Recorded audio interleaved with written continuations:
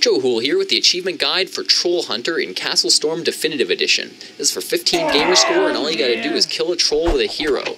In one of the early missions, Defending the Crown, level 1 trolls will spawn. All you gotta do is wait for one to pop out, get that hero on the field, and start wailing away on him. I did it all in melee. The troll could take out your hero though, so you might want to do it with a bow and arrow. You'll get a couple tries on this mission because they'll spawn more than one troll. But it's as easy as that. I'm on casual right now, just breezing through, picking up gold, upgrading my guys, and picking up achievements. So switch it to casual just for your own sake. Pretty easy trophy right off the bat. Thanks for watching.